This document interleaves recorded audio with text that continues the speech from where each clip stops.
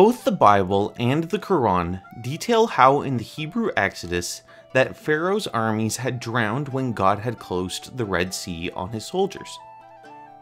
Now this would not be an issue, except the fact that Surah 10 verses 90 to 92 says Pharaoh lived, and Surah 17 verses 102 to 103 says he died.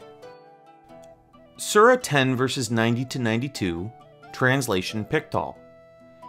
And we brought the children of Israel across the sea, and Pharaoh with his hosts pursued them in rebellion and transgression, till, when the fate of drowning overtook him, he exclaimed, I believe that there is no Allah save him in whom the children of Israel believe, and I am of those who surrender unto him.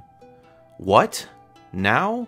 When hitherto thou hast rebelled and been of the wrongdoers? But this day we save thee in thy body, that thou mayst be a portent for those after thee. Lo, most of mankind are heedless of our portents. Surah 17 verses 102 to 103. He said, In truth thou knowest that none sent down these portents, save the Lord of the heavens and the earth as proofs. And lo, for my part, I deem thee lost, O Pharaoh.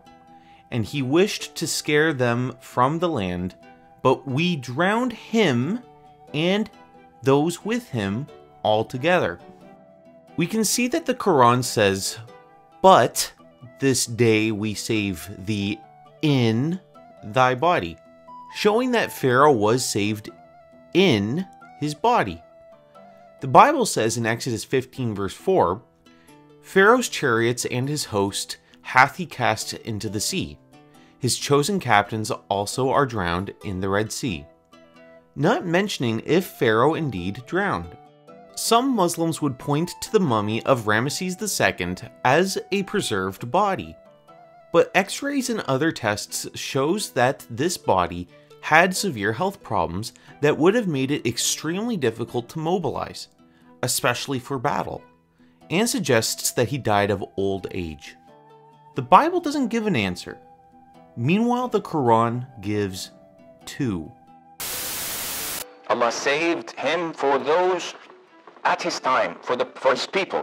Not that we would see him now and somebody said we went and did an autopsy on this mummy and we found that there was water in its lungs, that it died drowning. All of this is bogus and not authentic. So yes,